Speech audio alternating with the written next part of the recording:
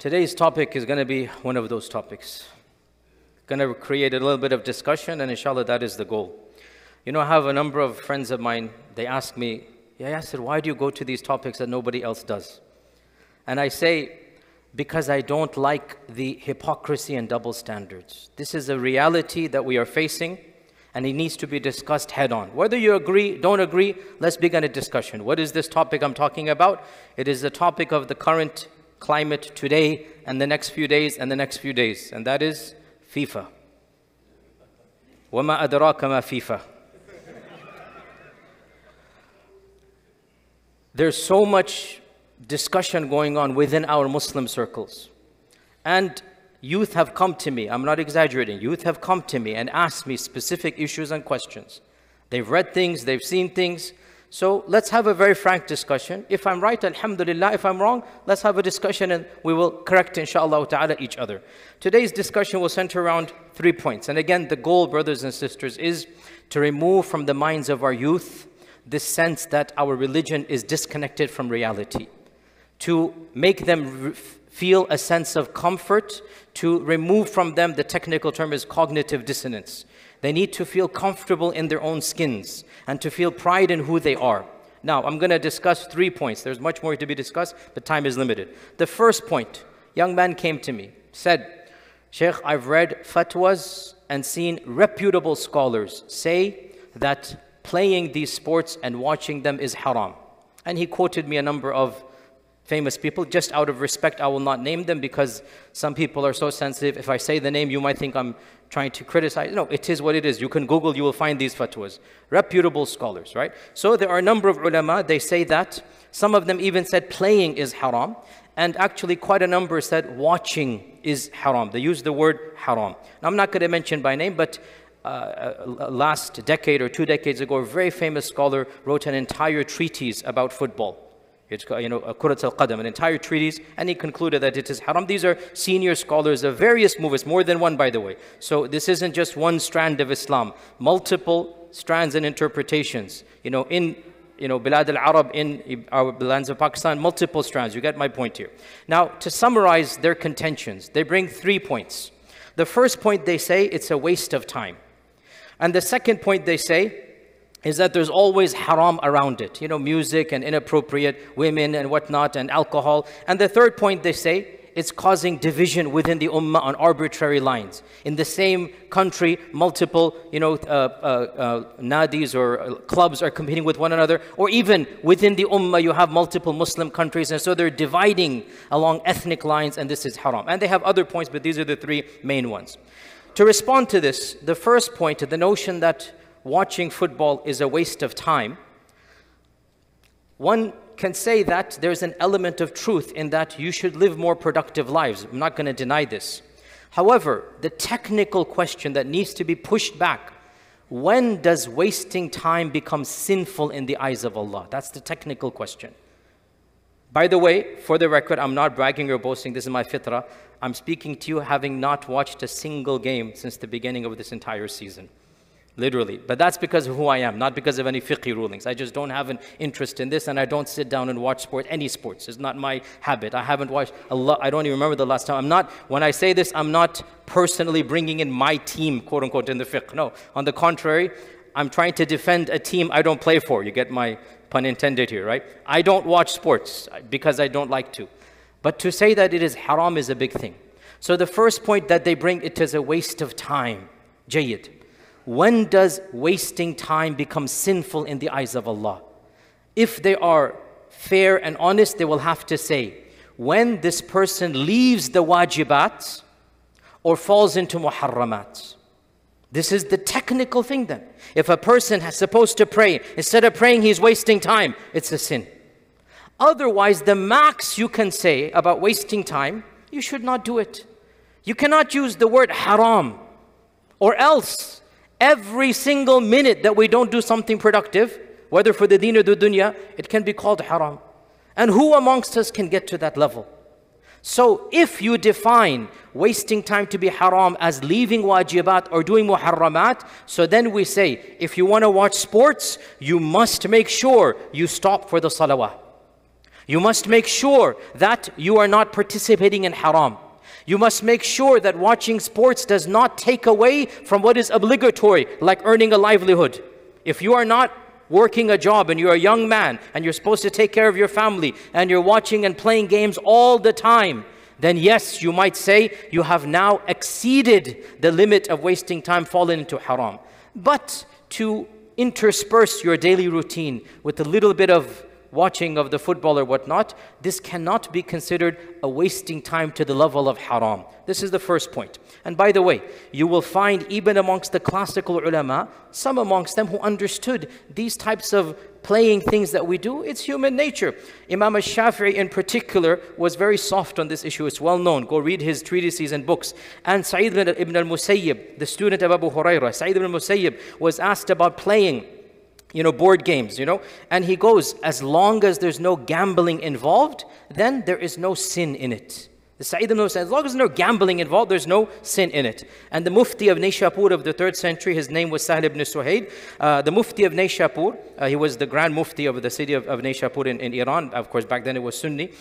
He said, he was asked about playing games, and he gave a poetic response. I'll say it in Arabic. إِذَا سَلِبَ الْمَالُ مِنَ الْخُسْرَانِ وَالصَّلَاةُ مِنَ النِّسْيَانِ فَذَلِكَ أُنْسٌ بَيْنَ الْخِلَّانِ. As long as money is not lost and salah is not forgotten, then these types of playing and merriment will bring about friendships between good people. So we have within our, now you want to find other opinions? Believe me, you will find also those opinions. Yes, I'm not denying that they exist.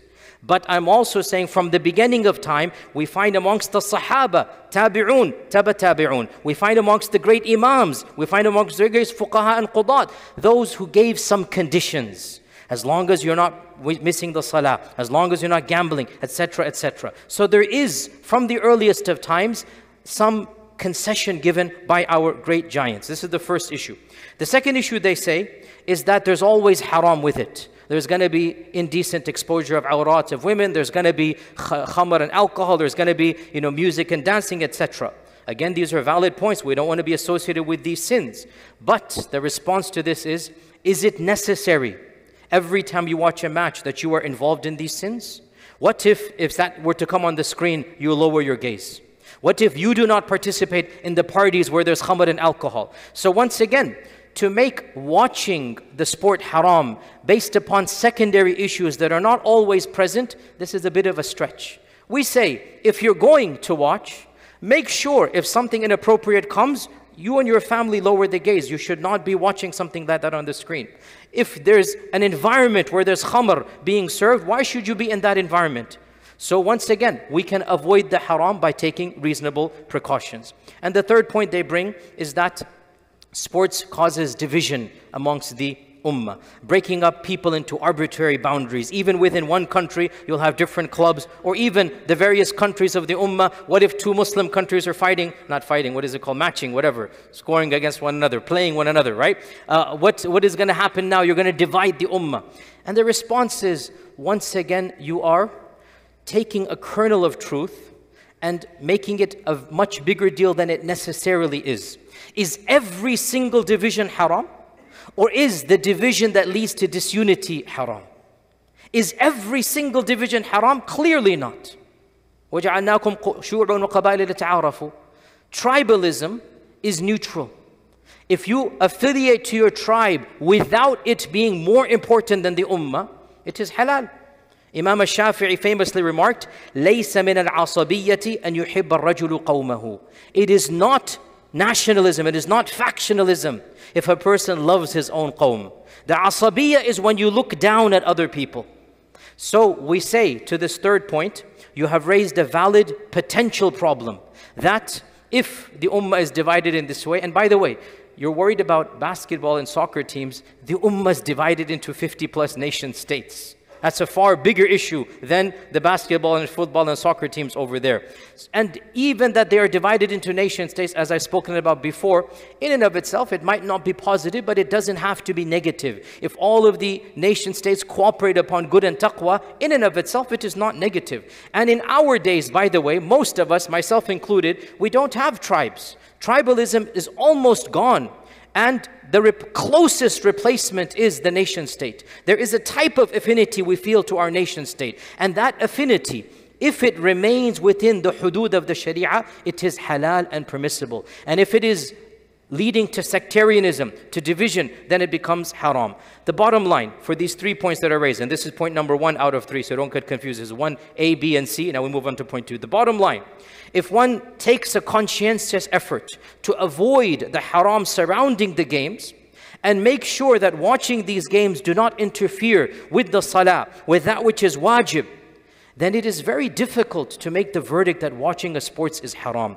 However, if you want to be technical, you can say, yes, the wise person benefits from his time to the maximum. Yes, you can say this, and there's no question about this. The wise person is judicious, time is limited. And no doubt, 2, 3, 4, 5 hours, is a lot of time a day. But to say it's haram is a big word.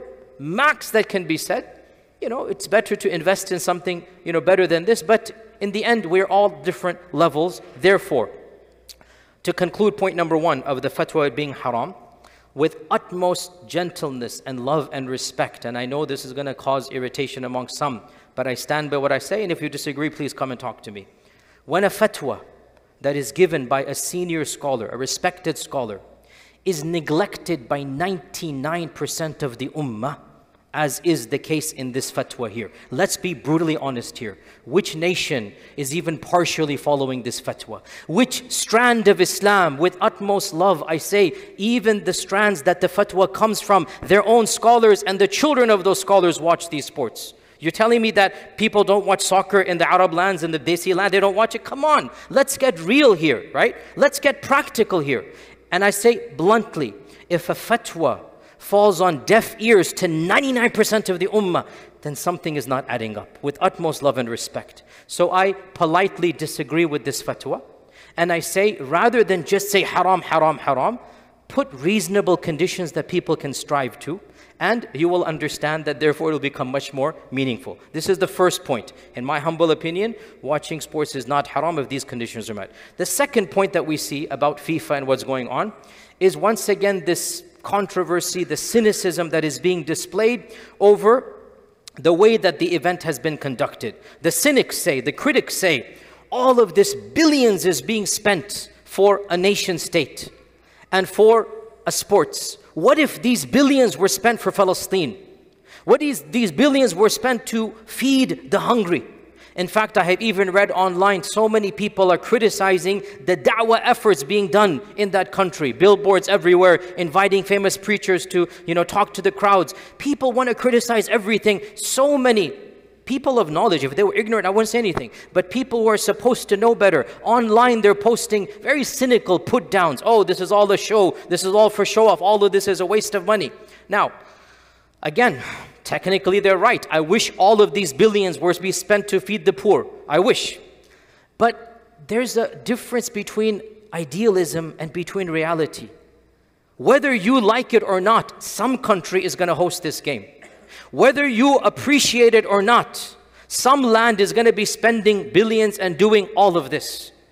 So if a Muslim land does it and actually raises the bar for da'wah, and for the first time a verse of Quran is recited on the main stage, and for the first time alcohol is banned, and for the first time crowds are not going wild and crazy, women are actually saying we feel safe coming to this audience, to this land, right?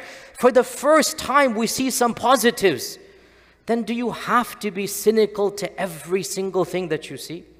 Can't you just allow some positives? Wallahi, I think it is a problem when anything that happens, you have to find faults with it. I think it is a problem. I am not saying that it is good to spend all this money, on a sports instead of the fuqara. But I'm saying I don't get to decide. It's being done. So the way that it's being done is better than the way it's being done anywhere else. At least we can agree to this, right? So rather than concentrate on the negatives, I say look at the positives. And you know what? We also have to point out here, how can you ignore the sheer hatred and hypocrisy of Islamophobes around the world when they're criticizing what's happening. They're criticizing no alcohol. They're criticizing this country for human rights. And they ignore the human rights of every other country that hosted FIFA. And they're ignoring so many other problems of the country. And this one, all of a sudden, they're making a big deal. You and I both know they're only doing this out of a hatred of Islam. Now, again, let me be blunt here. Oh cynics, oh people who find fault with this. If you are so blinded in your rage that you cannot see that actual enemies of Islam are hating on what's happening because they hate Islam, and you would rather side with them to criticize, then wallahi, I think you have a blindness of the heart, that you're not really seeing what is going on here. When all of these superpowers and news medias, famous news medias, are refusing to broadcast out of a sense of, oh, we're standing with, this community and the under community and whatnot. SubhanAllah, you know it's fake and you know it's hypocrisy. Now is the time that sides are being drawn here, whether you like it or not. There are people who hate the Sharia and they're on one side. It doesn't make sense for you to be on the same side as well. So I say to these cynics, open your eyes and understand we don't live in an ideal world. Of course, we both agree if billions were spent on the fuqara and masakeen, it'd be more useful to mankind. But I'm not the one spending. And by the way, again, with utmost respect, gently pushing back, you're criticizing a country that has trillions of dollars for spending that. Have you in your own life cut back every single israf that you do, every single luxury that you do, and spent it on the fuqara? I mean, fair enough, you criticize them. Have you demonstrated in your own life every luxury you have gotten rid of? Well, then if you haven't, then understand, not everybody is ideal. And to have some khair and good is better than none. So that's my second point of this, that I am not a cynic. I understand the perspective of the cynics, but I like to see the good. And the final point, inshallah ta'ala, and by the way, again, before we move on, so the irony of the second point again, and we see this across, I'm seeing so much positive coverage, neutral journalists and neutral media people and women and children and families are praising. We have never attended a football match more, respectable and more safe than this one. Isn't this a positive PR for the Sharia and for the implementation of the Sharia? There was an article in The Guardian that said the positives of not having alcohol. Can you believe that a mainstream newspaper is actually saying there's a positive here? So look at the good rather than concentrate on the bad. The final point, a little bit relevant for today, and that is, should we feel happy when a Muslim country wins? Once again, you have the cynics. Wallahi, I would not say this to you if I haven't known people of knowledge in the Western world posting on social media. Perhaps some of you haven't read these things, good for you. But our youth are reading them. These are the dramas of social media, which is a different bubble than the real world. In the real world, 99.9% of the ummah is celebrating today for a small sports victory. Even I posted a little bit of a joke on my Facebook and Twitter, okay? It is what it is. Online, there's a different set of people. They're not popular in the real world, they're only popular online. And they cause drama online. Online, we have certain people saying, like basically making Muslims feel guilty. Oh, once upon a time we had Qadisiyya and Yarmouk. And now you guys are rejoicing over grown men in shorts kicking a ball into a field or whatever, however they phrase it that way, okay? Qadisiyya and Yarmouk versus kicking a ball on a field. Do they have a point of validity? Once again, perhaps they have a small kernel of truth. From where to where? This isn't Qadisiyya. This isn't Yarmouk. This isn't Fath Makkah. This isn't the Battle of Hittin wa Salahuddin al-Ayyubi. But guys, we haven't had a source of izzah in many fields for a long time. Please, O cynics and critics, don't guilt our youth for feeling happy over something that is neutral. Don't bring in the religion to make somebody feel guilty for something that is overall halal and mubah. And in fact, I say more than this. Sometimes, in some cases, it is more than mubah. There's nothing wrong with feeling a sense of pride in another Muslim land. Nothing wrong, especially when the dynamics is a colonizer versus colonized, as I posted today. When the dynamics is expulsion versus those that were expelled, there should be an element of, look, no problem. Why do you have to guilt people for something that is so neutral? And again, you want to bring evidence for this? Subhanallah, in the time of Makkah, in the time frame of Makkah before the Hijrah, I mentioned this episode multiple times. The Muslims were being persecuted by the Quraysh. in a land close by, the Byzantines were fighting the Sassanids. Now the Byzantines and the Sassanids have no direct relationship with the Muslims and the Quraysh. But it's human nature that you form alliances and loyalties. It's human nature that you form a team aside. And the Quraysh felt affinity to the Sassanids, the Persians, because they're fire worshippers. And the Muslims felt affinity with the Byzantines because the Ahl Kitab believe in the God of Abraham and Moses. And the Quraysh and Muslims were debating who's going to win that war. And there's this sense, like we all know, that sense of tension, positive tension, negative tension. And the Sassanids won over the Byzantines. The Muslims felt a little bit deflated. The Muslims felt a little bit sad because the Sassanids weren't. Allah revealed in the Quran, Alif Lam Mim, Ghulibatir Rum. Right? Allah revealed Quran. And then Allah said to them, don't worry. In a few years, you shall be happy with the help of Allah subhanahu. Basically, Allah cheered them up, literally. Don't worry, in a few years, something's going to happen, the Battle of Badr, that will make you happy. And on the same day, the Byzantines will also win over the Persians. That's exactly what happened. The Battle of Badr took place in Medina, in Badr, and up north, the Byzantines countered and won on the same day as the Sassanids. Allah predicted this. And Allah revealed the Quran to console the believers. It's human nature. What's the big deal in this regard? So, bottom line, conclude with this hadith, brothers and sisters. Wallahi, this hadith is mind-boggling. Hadith in Imam al-Bukhari's book, Al-Adab al-Mufrad. Imam al-Bukhari narrated this hadith in his book, Adab al-Mufrad. It's a really mind-boggling hadith. Listen to this. One day, the Prophet ﷺ came amongst the Sahaba in the Masjid al-Nabi, and they were laughing and talking with one another. يَتَحَدَّثُونَ وَيَتَضَاحَكُونَ. Yani telling jokes and laughing, basically having a social gathering. So the Prophet ﷺ said, I swear by him in whose hands is my soul, if you know what I know, you would laugh little and cry a lot. لَضَحِكْتُمْ قَلِيلًا وَلَبَيْكَيْتُمْ كَثِيرًا. Then he went away. And the people began feeling sad and crying. So Allah subhanahu wa ta'ala sent Jibreel to Muhammad and gave him wahi. Listen to this. Ya Muhammad, lima tuqnitu ibadi. O Muhammad sallallahu alaihi wasallam, why are you creating despair in my servants? This is a hadith in Imam al-Bukhari's book, Al-Adab al-Mufrad. Very amazing hadith. The Prophet ﷺ sees the Sahaba, they're laughing, joking, and the Prophet ﷺ feels a genuine, we understand this, we understand. Come on, do something. You can't just do, save yourselves from Jahannam. And flipped, they began crying, they began feeling very guilty. Allah revealed to the Prophet ﷺ, why are you bringing despair in my servants? Lima tuqnitu ibadi. So then he went back to them. And he changed the tone and he said, Abshiru wa saddidu wa qaribu. Be happy, give glad tidings and do your best and come together. Basically, he flipped the script and changed the tone. And this hadith demonstrates between these two tones, both are Islamic, but the one of them is more necessary than the other. That what the Prophet ﷺ did is not wrong in the first time. But Allah is saying, why are you taking this ultra strict route? You're going to bring despair in the qawm. You're going to make people lose hope. They're not going to feel happy about my rahmah and mercy. Give them glad tidings. And that's why this hadith was early in Medina. That's why later a hadith, a very different tone. Yassiru wa la tu'assiru, bashiru wa la tunaffiru. Make things easy. Don't make things difficult. So on and so forth. So bottom line, brothers and sisters, to be very technical, there is no doubt that the believer who has a limited time will maximize the productivity of their time.